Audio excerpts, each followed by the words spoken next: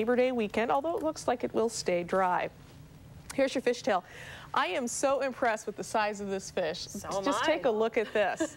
This fish was caught off the coast of Oregon. This is one of the biggest fish I've seen caught off the coast of Oregon in the past few years. This is Bruce Schultz holding a 47-pound Chinook. His friend Emery netted the fish and it bent the net. It was so big. So they sent me this picture. He caught that in July. He went out on the Sunseeker out of El Waco, a charter boat.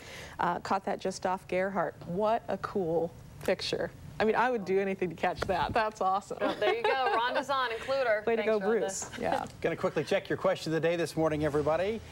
The question is, 1/3 of married or single guys say they're going to keep this forever, or at least until their wife or girlfriend finds out about it. Barbara from Gresham this morning guesses, you know, the childhood toys like the G.I. Joe.